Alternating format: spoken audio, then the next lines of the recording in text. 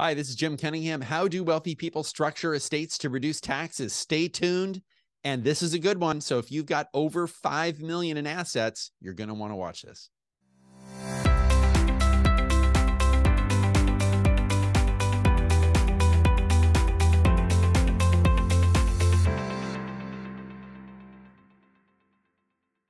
Hi, this is Jim Cunningham, and we're going to talk about how wealthy people structure their estates to reduce taxes. So it's been said that death taxes are optional. This is actually true. You're going to see, I'm going to walk through a lot of strategies here on this video, and if you're watching this live, it's a webinar. If you're watching it on YouTube, it's recorded. But how do wealthy people pay less tax? Because I think, you see this, you hear it, it's a political issue, and I'm not going to get political. But really, it's a head scratcher for a lot of people. It's like, well, how does Warren Buffett pay tax at a lower rate than his secretary or whatever it is? So in that vein, our primary focus is going to be on wealth and transferring wealth. We're going to touch a little bit on Prop 13, and that's very important because a lot of attorneys aren't particularly mindful of Prop 13. If you're watching this recorded on YouTube, please go ahead and subscribe to our YouTube channel. This will pop up in your feed, and you'll be getting this information. We release these about weekly. We're doing pretty much every Thursday. I'm a partner at Cunningham Legal, over 25 years experience. We have offices throughout California. I'm a certified specialist in estate planning, trust, and probate law. Now, very, very few lawyers, if you look at the population as a whole, are certified specialists. Means I've got experience. I took an additional bar exam. I'm a real estate broker, securities and insurance licensed, and a pilot. These are the lawyers at our firm currently. So we have a great group of lawyers, a very rich background throughout the United States, and we're all here in California.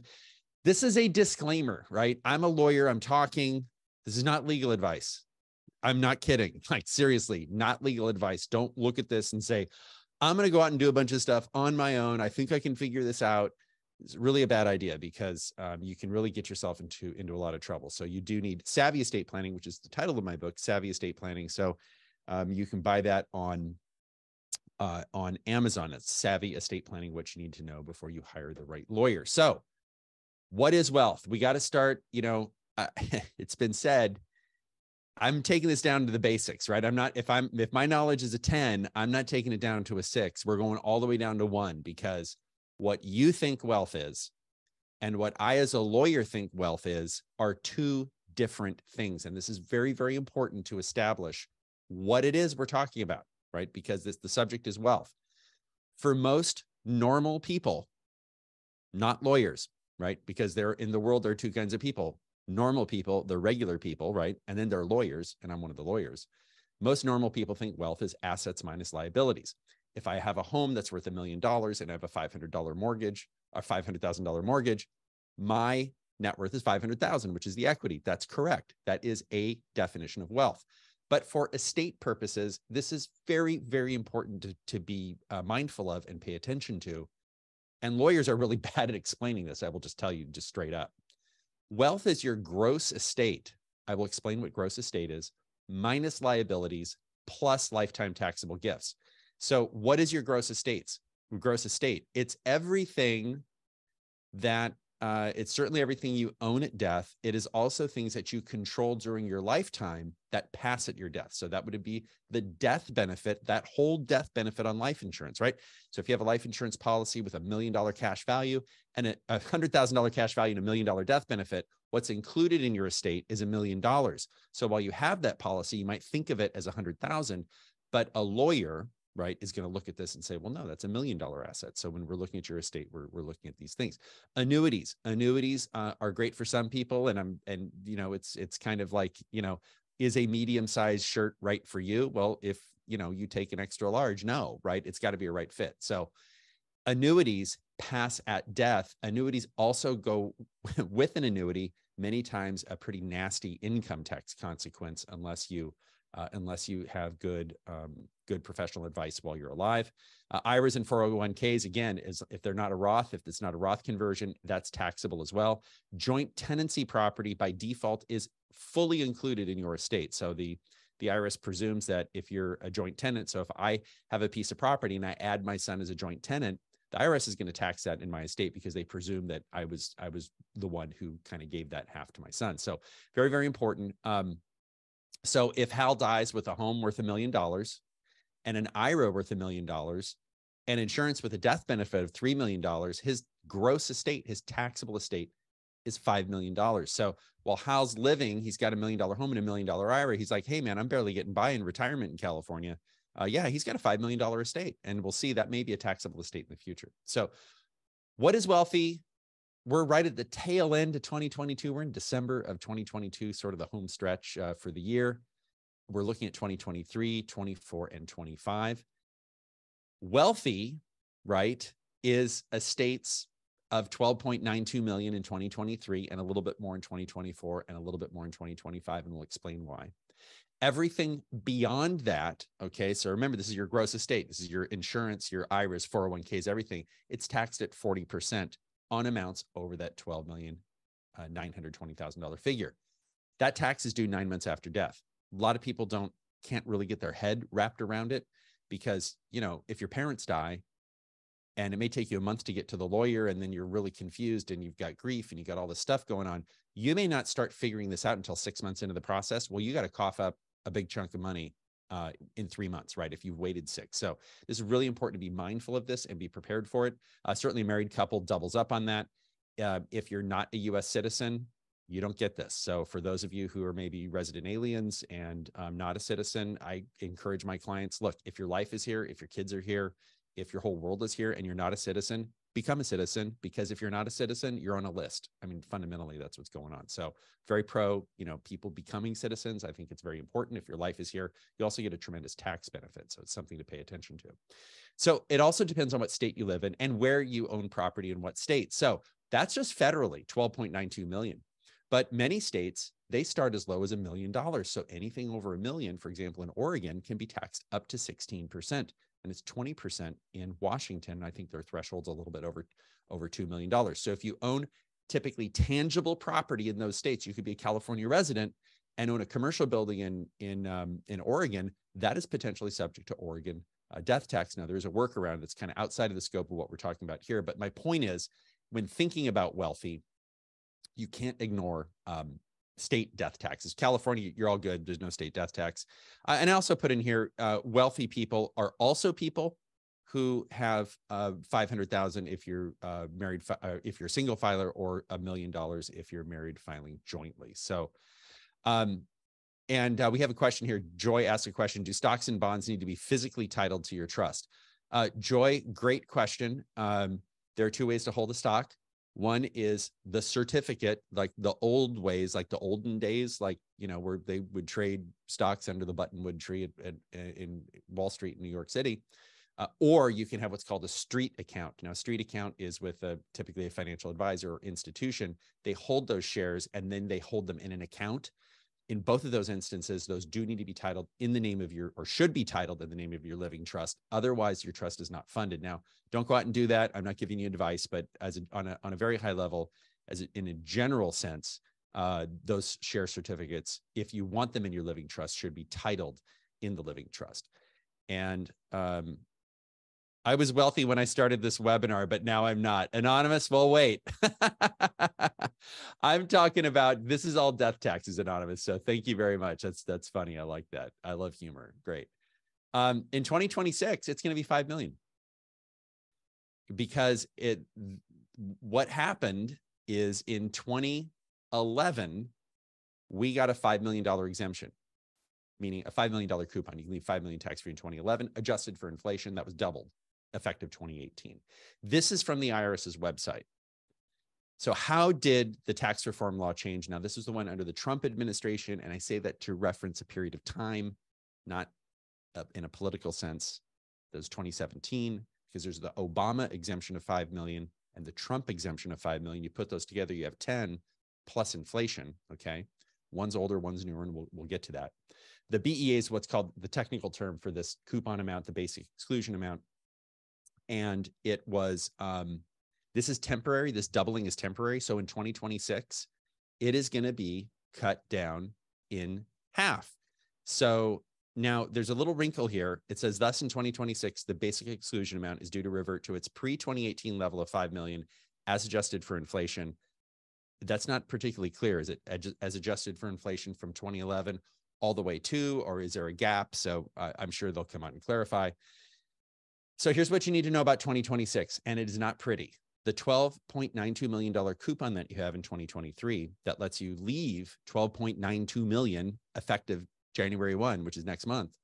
This expires at the end of 2025 and it gets cut in half. So if you think you might die with a gross estate, this is assets, including death benefit and life insurance, IRAs, 401ks, the net value of your assets, plus lifetime gifts if you've made those. If you think it's more than 5 million if you're single or 10 million if you're married, then your estate will be subject to a 45% rate on amounts over those $5 and $10 million thresholds. Now, again, those are indexed for inflation, but something to know is it's getting cut in half. $10 million is still a lot of money, objectively speaking. Okay. I mean, I think we can all agree with that. But I will tell you, my experience is lawyers who know this stuff, this takes a long time to learn the quantum of everything. I mean, this takes decades of experience. Okay. These people are retiring and they're retiring for many reasons. One is they're aging out, right? So baby boomers are retiring. COVID pushed a lot of people out where they just said, you know, forget it. I'm just going to quit working. And I will tell you that the lawyers I talk to who know this stuff, everyone's very busy. So it's almost like there's no room at the end. So it's, you know, Christmas time, sort of the no room at the end, right? The baby Jesus thing. You may find that if you wait much longer, you know, if you wait until 2025, and some of these take years to implement, frankly, if you wait until 2025, it may be too late. So I would say if you're in this camp of people over 10 million if you're married or over 5 million if you're single, I would really hop on it. And, you know, you can certainly reach out to us, you can reach out to, you know, whomever, but, you know, you need to get on this. So this is certainly not a do-it-yourself project. You must have experts, and this is not amateur hour. You don't want to hire someone who's doing this for the first time because there are too many gotchas. Okay. Something else to understand, when you give something of value, a check, for example, if it's more than 17,000 in 2020, 2023, and 2022, it's 16,000. If you give one person more than 17,000, you have to file a gift tax return. Okay. Now this excludes like tuition payments to educational institutions, includes direct transfers to healthcare providers, medical providers. You know, that's the exception. That's not considered a gift.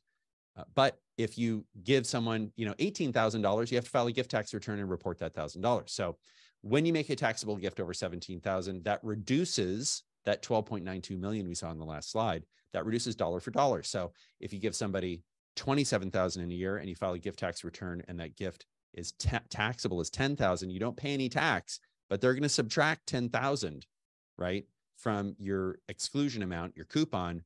Looked at another way, they're going to add back that 10,000 when you pass away to determine your tax. So these, you know, what we do in life kind of echoes in eternity, right? So to reference Marcus Aurelius, and in that sense, the gifts you make during life, those cows do come home, come back, or those cows come back to roost, I guess you could say. But something else to understand: if you're going to make a taxable gift, if you give that person $27,000.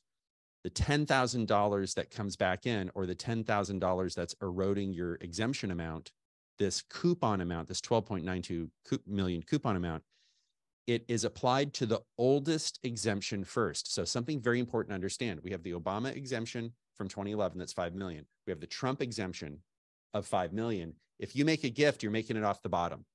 You're making it off the Obama 2011 exemption. And a lot of professionals don't know this. Okay. This is very nuanced. So that if you think, oh, I'm going to claim it on my Trump exemption that's going away, I'm going to use up that 5 or 6 million, whatever it is now adjusted for inflation, I'm going to use that. It doesn't work that way. So what does this mean? And if you're with me so far, what does this mean? In 2011, it was 5 million. In 2017, it was doubled. The gifts are made first from your 2011 exclusion. So if you think you can pick and choose, you're mistaken. Unless you're giving, and the way the math works out, unless you're giving more than 6.46 million, you're not even getting into that Trump extra 6.46 million exemption amount, right? So stated in another way, if you're making these gifts, it's the oldest exemption first. You have to burn through that entire exemption before you get to the 2017 exemption or coupon, where you're kind of taking advantage of that. So something really to think about. It's like, well, how does that work? One basic strategy, a very fundamental strategy, if you have spouses, one spouse makes a gift of 12.92 million, the other spouse does not. And that's because it doesn't matter who dies first, but when the survivor of them dies, there will be at least that $5 million exemption adjusted for inflation, because one spouse uses 12 million, the other spouse does nothing. That spouse still has a $5 million exemption adjusted for inflation. That spouse can die first, and the other spouse who made the gift can inherit the $5 million coupon from the spouse who passed away. So if you got that, great. If you didn't, hit rewind, go through it again. But it's very important that you get this straight in your mind. So what are all the cool kids doing now? So what are the people who are wealthy, who want to take advantage of this? What are they doing, right? They're not waiting until 2025. And there are many reasons why you don't want to wait until 2025. We have a presidential election in 2 years, right? We will have, we're going to have an election.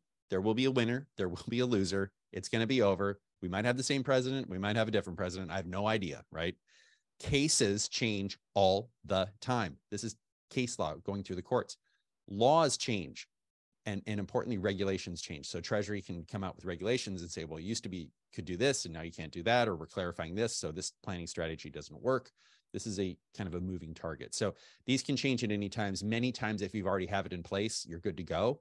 But that's why it makes sense to do it earlier rather than later. And I would say the capacity, or, for the technical people out there, bandwidth. What I mean by bandwidth is the ability of professionals to meet the surge in demand. And these are not, what we're going to talk about is not like doing a living trust with a lawyer, right? Lots of lawyers can do that. It's kind of limited in scope. As you go through this, you're going to see, wow, there's a lot of stuff going on here. So also baby boomers are retiring in droves. So now is the time to get your A team together. This is a shot from the 80s A team. This is not easy stuff. Your A team consists of your lawyer, your CPA, your financial advisor. Those are the kind of the three pillars. Those are the people who really understand what's going on in your life, if you will. So these are some threshold questions. I probably should have put these at the beginning. Do you care about taxes? Do you care enough to do something about it? Some of these structures have a level of complexity where some people say, no, I don't have headspace for that. I don't want to deal with it. I'll just pay the tax. Fine. I don't want a complication in my life. Other people will say, I will do anything it takes to wring all the juice out of the orange and keep all this money for my family, and the government gets the least. Both are valid. Okay. So both of these are valid, but, we need to know, lawyers need to know what your tolerance for complexity is, because we can make things significantly more complex with significantly more tax benefit, but you have to be able to stomach the headspace on it. Right. So just thinking about it. I think you should do some level of self-study. Obviously, you're watching this video. This is self-study. This is really, really important. We live in this great age of all this information out there, some good, some bad. And then also you need to get your head wrapped around the idea of paying professional fees. You're going to pay lawyers, you're going to pay CPAs, you're going to pay a financial advisor, appraisers. That's a big kind of hidden expense, appraising property, appraising businesses, and others. And you just need to be prepared for that. And really, if you're going to make an omelet, you need to break a few eggs. If the professionals are not adding value, they should not be doing it. Right. So if we see something, we go, wow, this is going to be really expensive for the client, but there's really no value there, we're not going to recommend it. So that's professional ethics. Believe it or not, lawyers do have ethics, right? And are you willing to invest the time, effort, and resources into the care and feeding of the structure? Because this is not a set it and forget it, Popeil, like the roaster thing, right? This is not a set it and forget it, but you do this does require some maintenance. Now, you can contract that maintenance out with your A team. Or you can, be heavily involved. It really is. It depends on what you want to do. But this kind of goes to, if you answer yes to these, then I think it makes sense to take the next step. But this is answering the question: how do wealthy people pay less tax? They're thinking about it. They hire the right team. They just don't sign some papers and put them in a drawer. So there's a lot more going on here than just signing some documents. Okay. I call this the ice cream truck test. So when a client comes in, rich or poor, married or single, healthy or not, young or old, the first thing any estate lawyer is going to do is ask himself or herself, if this client died today, if they got hit by an ice cream truck and died, okay, there's a companion question, which is if you get hit by an ice cream truck and don't die, but can't take care of yourself, separate set of issues. I think you can see that. But if you're hit by an ice cream truck and killed, what would happen? Who owns what? Who's in charge? What's included in your estate? What are the taxes going to be? What does all that look like? And certainly, what if you don't die? And what if you were hit on New Year's Day in 2026? So we look at two, well, and then also, actually, if you die of old age, let's say you don't get hit by the ice cream truck, but you die of old age. You know, we kind of look at those 3 periods of time. Now, for many people, it's not particularly difficult. Here's my house. Here's my IRAs and my 401ks. Here's my stock portfolio. Here it is. Very straightforward. Other people come to us and they say, well, I've got a half interest in this property with a partner, and I've got a 2/3 interest in this other property with a partner, and I have my own business, and I inherited money from my parents, and it's in a trust, and I've already made gifts to my kids, and I have, I have this existing estate plan. You can see that it really depends on your situation. And what we typically do is, if we cannot readily and immediately discern what the issues are and kind of do some quick math on it, there is an engagement where, we go through this process to determine, and we map it out, and we use spreadsheets, and we generate a report that says, if you pass away today, this is what it looks like. If you pass away in 2026, this is what it looks like. And if you live your kind of projected life expectancy minus what you're going to spend during your lifetime, this is what it looks like. And that's really the starting point. I do want to talk about care and feeding. Part of this is like the battery's not included. When you remember when you were a kid and you get that present and you go, oh, right, the remote controlled car, and then you flip it over, batteries not included. And you're just like, oh no, I got to go get batteries. You're killing me. There isn't batteries not included element to this. You typically, what we see, the more complex the matters. And as we go through the examples here, the bigger the numbers, the more likely this is to happen. It's the professionals who are the batteries, and they're involved, and the lawyer typically is the project manager. Sometimes it's the CPA, but I really pity CPAs. They're sort of on that wheel of deadlines with the IRS. It seems like every month there's a new deadline, right? Lawyers typically in a practice like ours, which is not litigation, it's we're not doing court work. We're doing transactional work. We have a bit more, we have more control over our time. So we don't have necessarily these artificial deadlines. So we end up typically being the project managers. But I would also say that, choose your advisors carefully, do your research. Obviously, technical competence is required, but this oftentimes is a lengthy and deep relationship with your advisors that can last generations. And we do see this in California. It's actually very common on the East Coast of the United States, where people might have, families might have been around for 200 or 300 years. And it's just like this relationship, right, that they have with the sort of institutional relationship. We do see that to a lesser extent in California, just because we haven't been a state as long. But I would also counsel you, which is not legal advice, ask your advisor, what is their succession plan?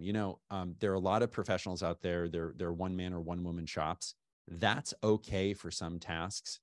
But I'm telling you, we don't live forever. We don't practice law forever. These plans that are written can last, frankly, for hundreds of years. Okay. So it's very important to pick the right team, make sure you've got a succession plan in place. Our firm, full disclosure, does have a succession plan.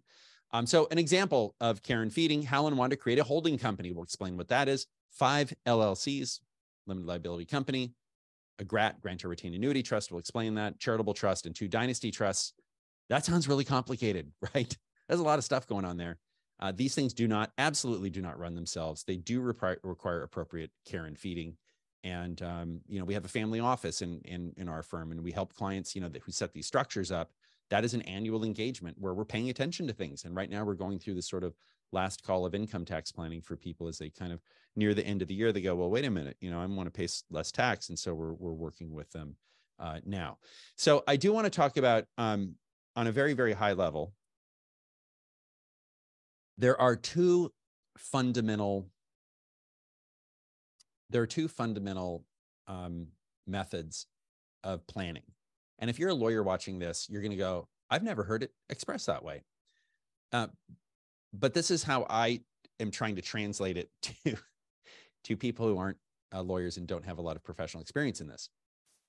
There are ownership strategies and there are loaning strategies. So in the world, there are owners and there are loaners, and that's it.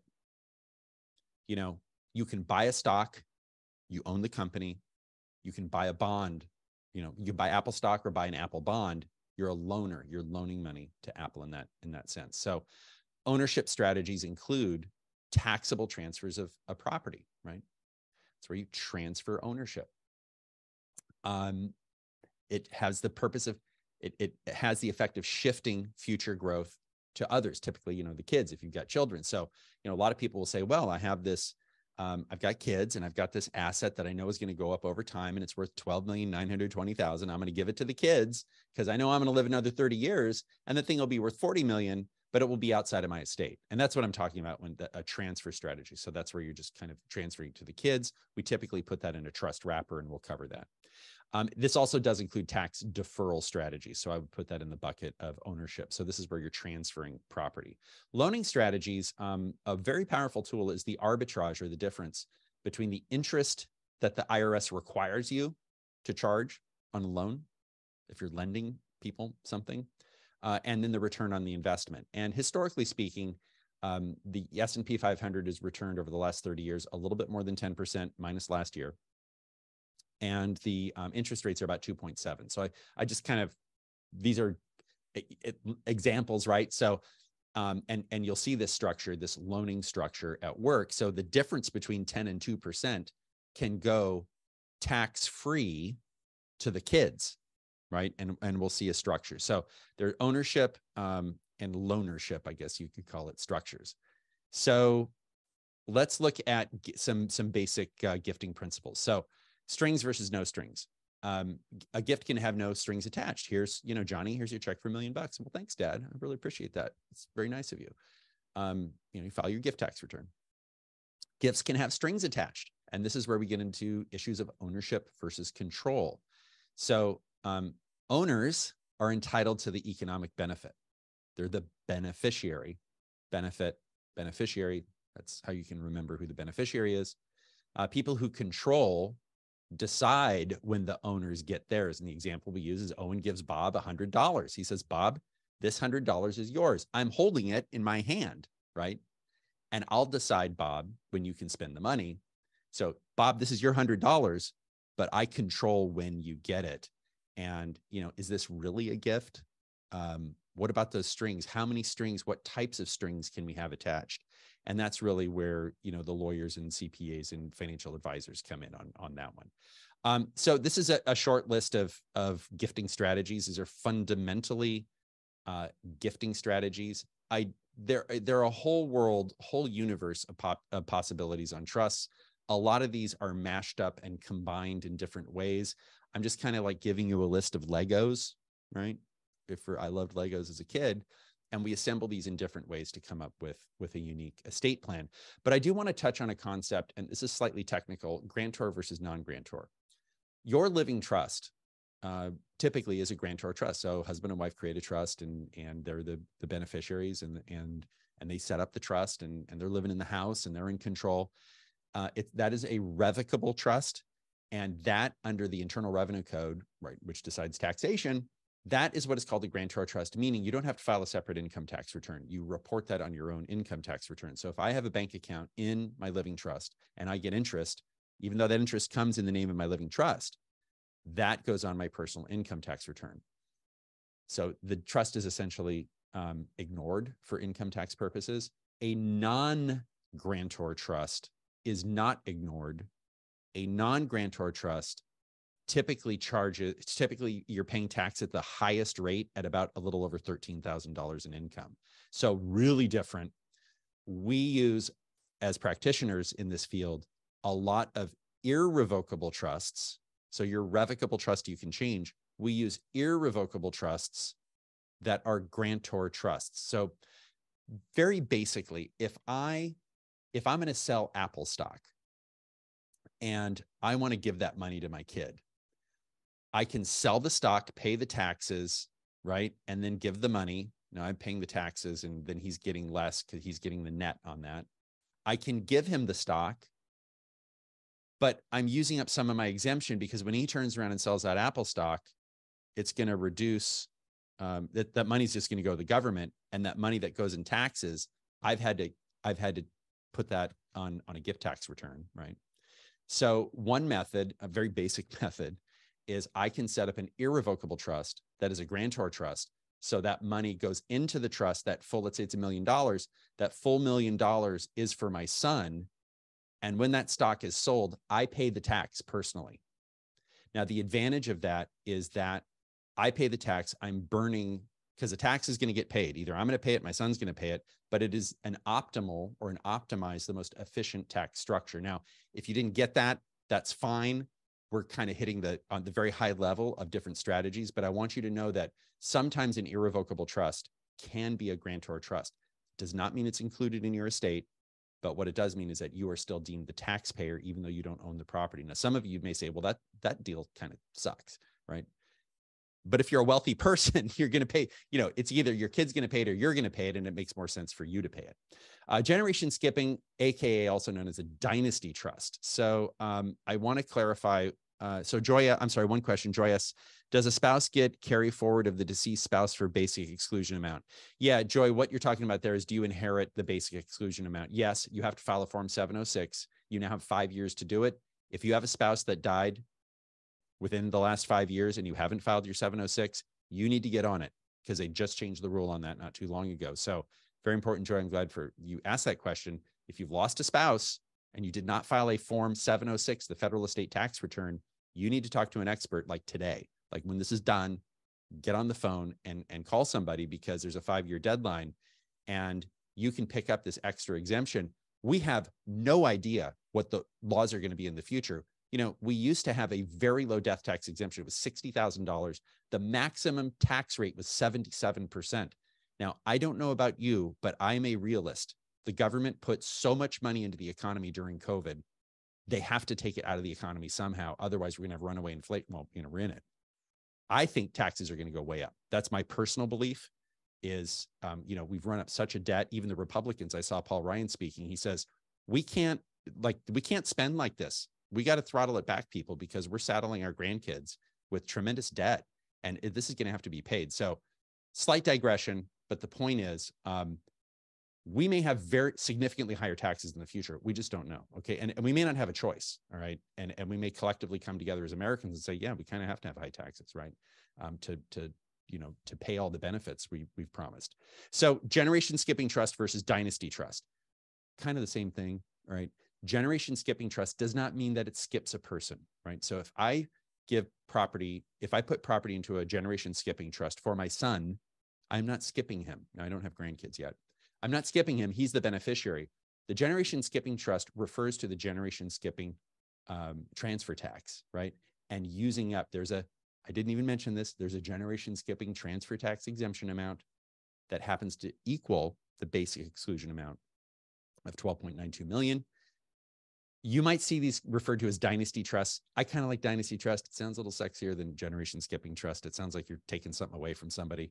But this is a common, or they can be a common or pot trust or separate share trust. So, and we have an example we'll go through. A spousal lifetime access trust. That's where I give money to my wife and it's out of my estate and out of her estate. Very common. It was kind of the flavor du jour a couple of years ago. Qualified personal residence trust having to do with residence. A grantor retained annuity trust. We'll talk about that. Charitable trust, and then we'll finish with entities. So I'm going to bring to you a concept of the holding company. All right. So what is a holding company? Companies can be operating companies.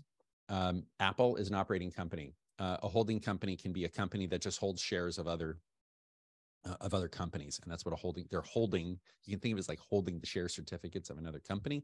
That holding company is not out selling stuff, doing business, and there really is a divide between the operating versus non-operating companies. And you'll see why we have holding companies here in a little bit. But let's say Helen wanted to have a $50 million estate, and they create a holding company. They put $50 million into the holdco. Helen wanted to get their own lawyers. You kind of have to do this and agree that 12.92 million of holdco is Hal's property, and that goes into a trust. and Wanda and the kids are all beneficiaries. So that is a method where Hal can burn one exemption, okay? And let's say it's 50 million in securities, right? So a brokerage account that's not an operating company. The holding company has, you know, a passive investment account. That strategy is a spousal lifetime access trust plus a dynasty trust put together. And that strategy will help Hal burn 12.92 million, use up that exemption. Wanda still has her 12.92 million.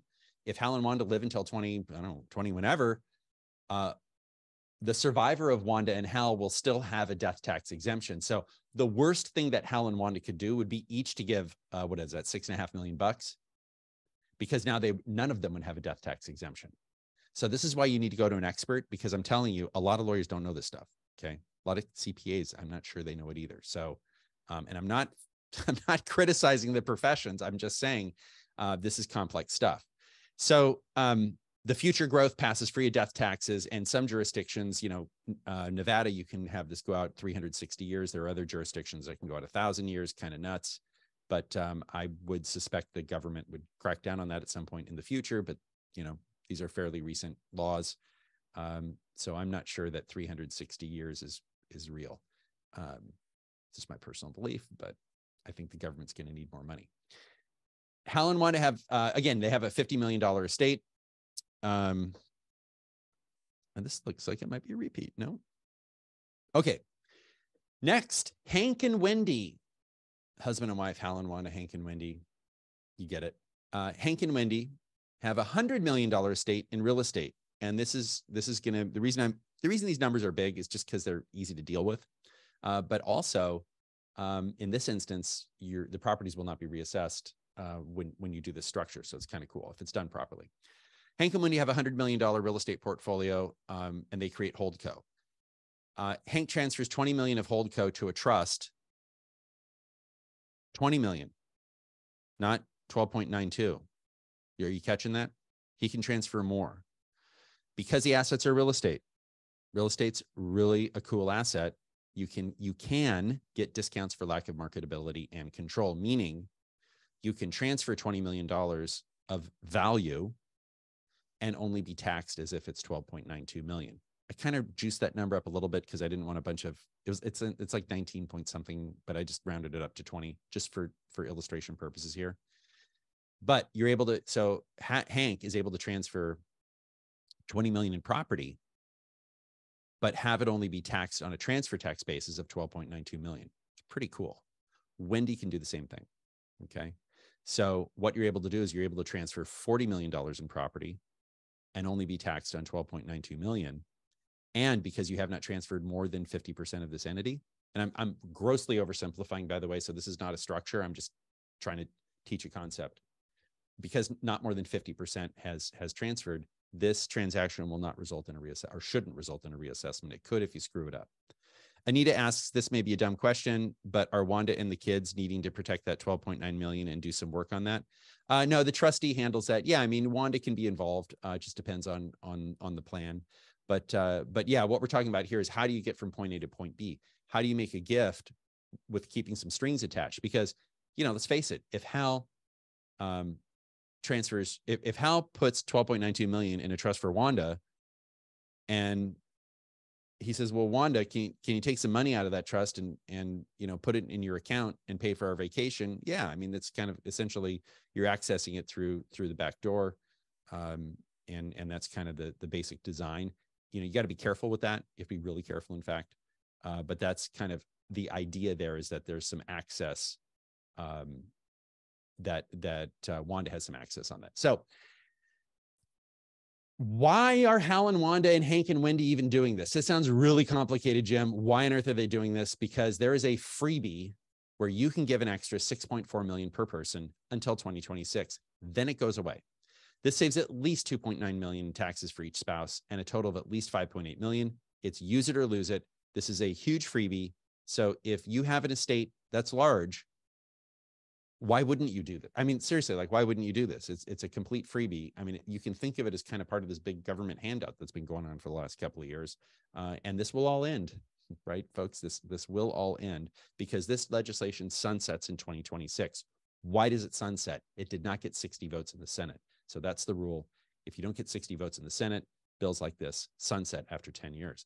And I would caution you, whether you do planning with us or whether you do planning with somebody else, don't wait. A lot of these structures take a very long time to design, build, and implement, months, maybe a year. If you wait until 2025, you may not just have enough time left. The laws might have changed, but good luck finding anyone who knows about this, because I'm telling you, I'm talking to my colleagues, everyone's busy. Everyone's busy. So let's see here. We talked about that. We talked about that. We talked about that. All right. Spousal lifetime access trust. We kind of saw this a little bit in the last example, but I do want to just, this is the pure spousal lifetime access trust. Hal and Wanda have a $30 million estate. The point I want to drive here is if Hal wants to give $12 million to Wanda, they have to go to their own lawyer and convert that from community, I'm assuming it's community property, from community to separate property. So Wanda says, yeah, Hal, that 12.92 million, you can do whatever you want with that. So once he says, all right, it's my separate property, then he puts it into the spousal lifetime access trust, and that future growth and all that other good stuff happens outside of Hal's estate and Wanda's estate. I would say this is a very common strategy for affluent families who want to save a few million dollars in death taxes. This can actually be very useful if we drop the kids and just have Wendy on there as a beneficiary. This can also be extremely useful in avoiding reassessment, because changes in ownership between spouses are not considered changes in ownership. Transfers between spouses are not changes in ownership by statute in California. In California, the assessor's office disregards a trust and they look at what is called the income beneficiary, like who's the person who would be entitled to the rents if this property were rented out. So if you have a property that goes into a spousal lifetime access trust and Wanda is the income beneficiary, that should not result in a reassessment. If you have the kids in there, you got a problem. But with Wanda, it should not result in reassessment. And this can be a very powerful strategy for obvious reasons, because many of our clients, they're very concerned about reassessment, because, a lot of people bought properties a long time ago that have gone just crazy expensive. I was talking with a client recently in Marin County, and he was selling a property he'd owned, 35 years. And I said, did you think you'd sell that little house for $1 million? He's like, I had no idea the numbers would get that big. So, all right, qualified personal residence trust. Hal and Wanda have a home. It's worth $2 million. And they create a qualified personal residence trust. Now, what is this? Well, normally, a qualified personal residence trust solves a very common problem. If you're a rich person, let's say you're the Rockefellers, you got a beach home. I'm going to give the beach home to the kids. And then you keep going to the beach home. You can't do that. If you give something away and keep using it, that comes back into your estate. Internal Revenue Code 2036, black letter law, you're going to lose that one. Okay. You're not going to win that argument. There is a carve out for personal residences. Okay. Now this is where there's a difference here. This is by statute, passed in 1969. So it's been around a long time. There is no maximum term for a qualified personal residence trust. If Hal and Wanda do not survive the 20-year term, that asset comes back into their estate. Okay. Comes back into their estate. But they have a home worth $2 million. They create a qualified personal residence trust where they live in the home for 20 years. Now, if they want to sell the home, they can. If they don't want to live, if they want to sell the home and convert it to some other asset, they can do that. There's a lot of flexibility on the CUPERT. But when they're after that 20 years, that home becomes a property. The children likely will be reassessed, unfortunately. But title transfers to the children, and the value of the gift is what is the leftovers. So let's say their retained interest is $800,000. And I did not do the math on this. So if you're a lawyer watching this and you'd say, well, your numbers are off, I'm just driving home a concept. Hal and Wanda create a CUPERT and their retained interest. So they make a gift. We're in 2022. They make a gift in 2022.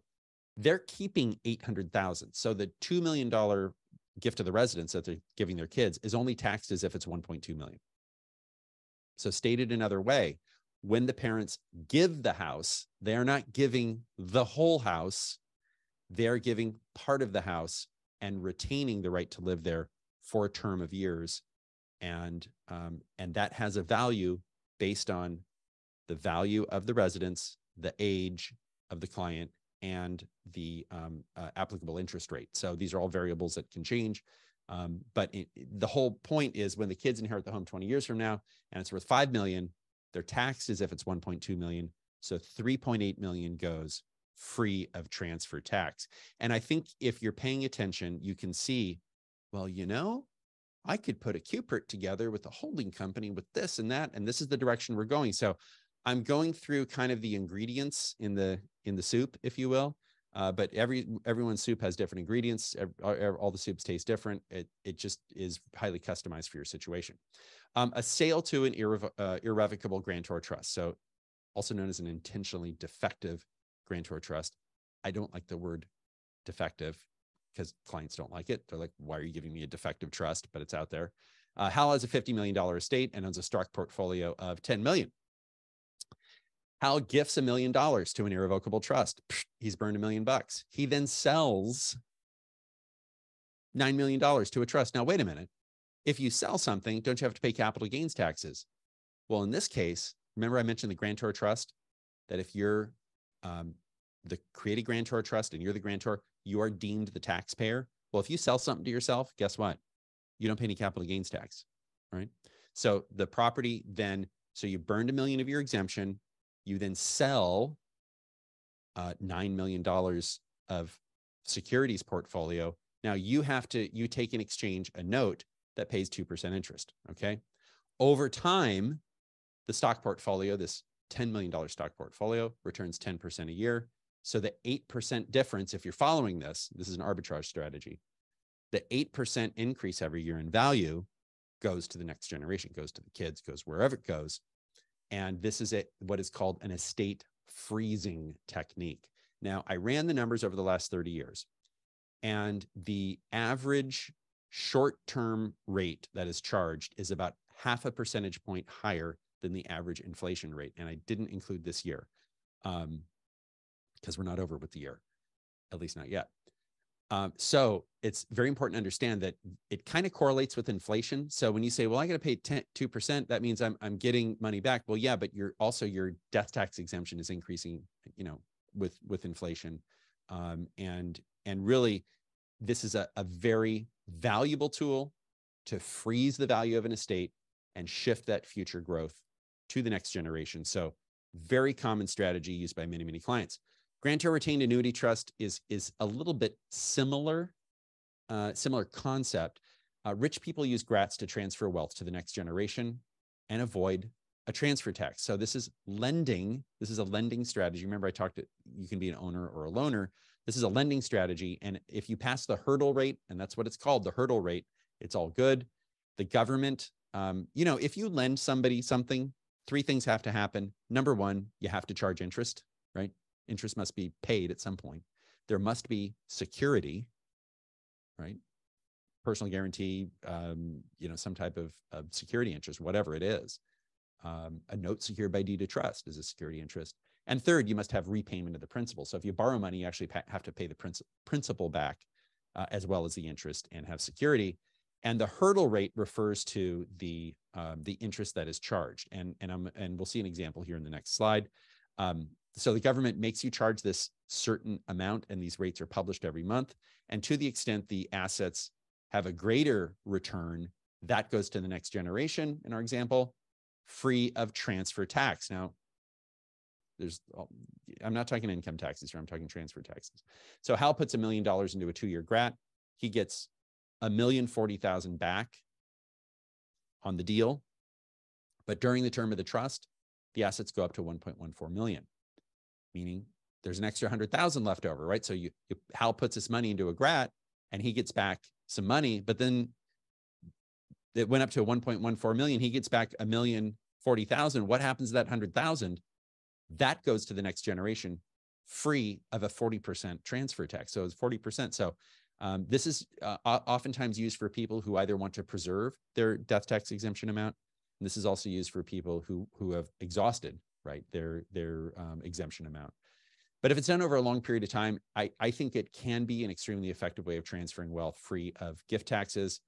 But what if you don't make your hurdle rate of 2%? The market's down this year. That is when you say, Houston, we have a problem. right? That's an issue, right? That's outside of the scope of what we're talking about here, but you want to make sure, and you don't want to have that problem. So you do have to, again, care and feeding, you got to pay attention to it. Irrevocable life insurance trust. Lots of people use this. It's a way of, you can think of this as prepaying your death taxes for pennies on the dollar. Death taxes are, death is inevitable. You're going to have an estate. How do you minimize the catastrophe of bad planning or not having sufficient liquidity? The death benefit, something very important to understand. Again, the death benefit of life insurance that pays out to people is included in your estate. The problem is it doesn't stay in your estate. These three people are beneficiaries. They get this money. Who pays the tax bill? Right? So there's kind of an issue there. I mean, the one kind of fundamental issue. But Hal and Wanda have a $30 million estate. They have 3 kids. They create a life insurance trust, an irrevocable life insurance trust, and they transfer $100,000 per year to the trustee. And Hal and Wanda can't be the trustee. And they make these gifts on a tax-free basis because they can each give $17,000 each child for a total of 102. And because the premium's 100,000, it's coming in under the 102. They're not using any death tax exemption. All right. And the $5 million death benefit goes tax-free to the kids, saving $2.25 million in taxes, because I'm presuming a 45% tax rate. It also provides a source of liquidity. It's very important because remember, taxes are due 9 months after death. This provides a pot of $5 million where the life insurance trust could buy assets from the estate. And that's really how it works on the back end. The life insurance trust buys assets from the estate. The estate transfers those assets to the irrevocable life insurance trust. Now the estate has the liquidity to pay the tax. So 100,000 goes into the bucket. 5 million goes to the kids tax-free. All is good. Charitable trusts. We have a whole webinar on charitable trusts. I'm not going to get in the weeds on this.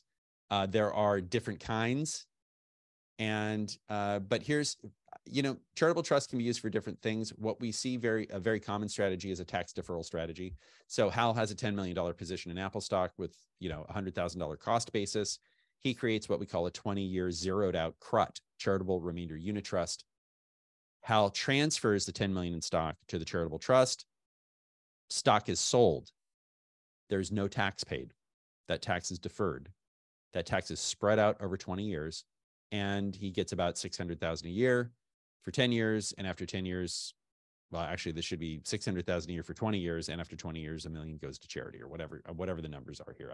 That was a mistake. So why tax bracket arbitrage, right? So what we're doing here is instead of lumping all that money in 1 year, that $600,000 is spread out over a period of years. And he's able to use our graduated tax brackets to pay less tax overall and have that money invested. So the other way to look at this is instead of giving $3.5 million in capital gains taxes to the state and federal government, that $3.5 million stays in the trust and is working and delivering a return to Hal. So many people do this. Minimum 10% has to go to charity.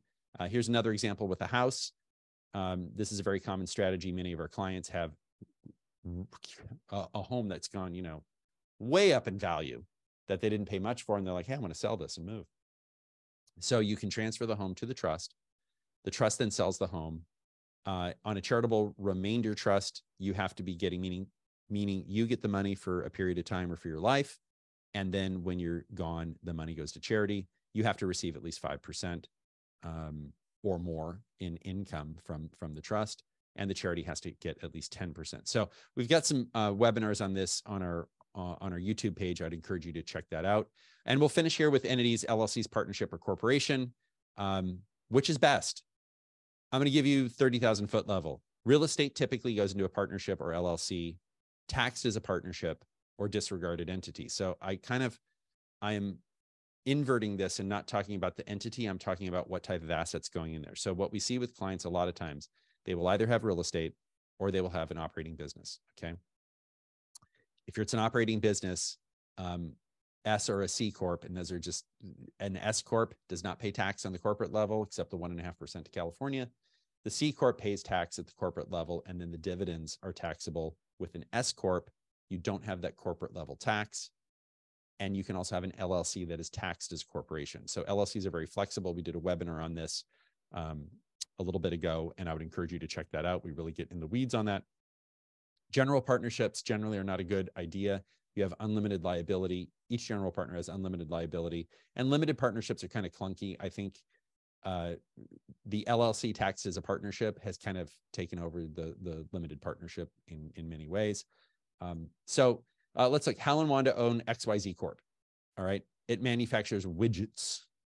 The factory is owned by 123 Maple LLC because the factory is at 123 Maple Street. So we just say, all right, it's a 123 Maple LLC, and that's taxed as a partnership.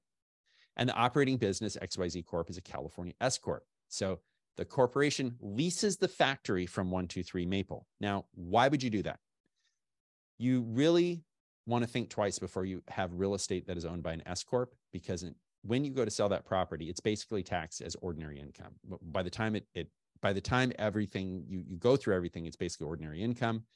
You also do not get a step up in basis on property. Now, what do I mean by that? Well, Hal and Wanda are going to take a salary from XYZ Corp. XYZ Corp is paying rent to their LLC.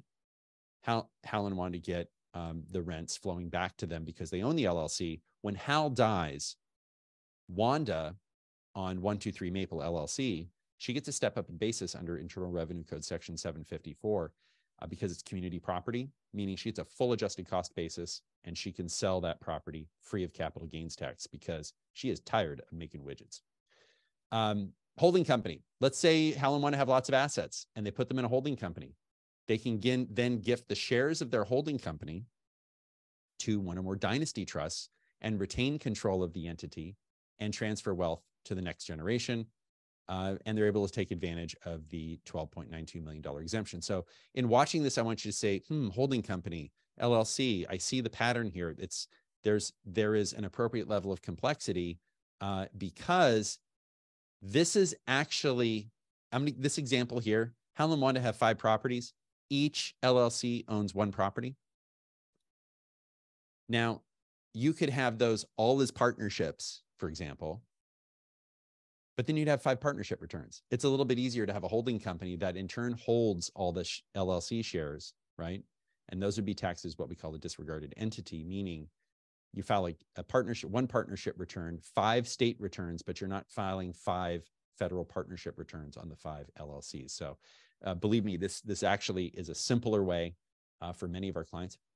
This may not be the way, if you do a structure that's similar to this may not be the structure that you use. So it just depends on what's appropriate. But this is a simpler way than having 5 partnership returns. Anita asked, have you or will you do a webinar on the best way to save taxes if someone's not wealthy, as identified in this webinar? Yeah, we have. But again, saving taxes, there's a value add, issue. If someone's making $100,000 and they want to save $2,000, I'm not sure it's, when you look at the fees we'd be charging, I'm not sure it's worth it. That's why I put that $500,000 million threshold. So holding company structure, here's for example, the holding company is where it says holding company is holding the shares of the LLC. Maybe mom and dad keep 1% and they transfer 99% to a dynasty trust for the kids. And that now has transferred 99%. And maybe this equals, about $26 million when you have the 12.92 million combined, but the parents are still in control. Okay. This is really, really important. This is the ownership versus control. And this is the basic structure that many families use to hold a significant portfolio of assets. And many times it's real estate, but that's a good one. That's probably screenshotable. That's just the basic concept. Now, you don't have to put everything in there. Can you put some? Yes. Are there Prop 13 issues on this? Yes. And that's why we take it very carefully, sort of one brick at a time. That concludes our webinar. I would encourage you to put your questions up there. We do have offices throughout California. We do have attorneys licensed in other jurisdictions. Subscribe to us on YouTube if you're watching this on YouTube.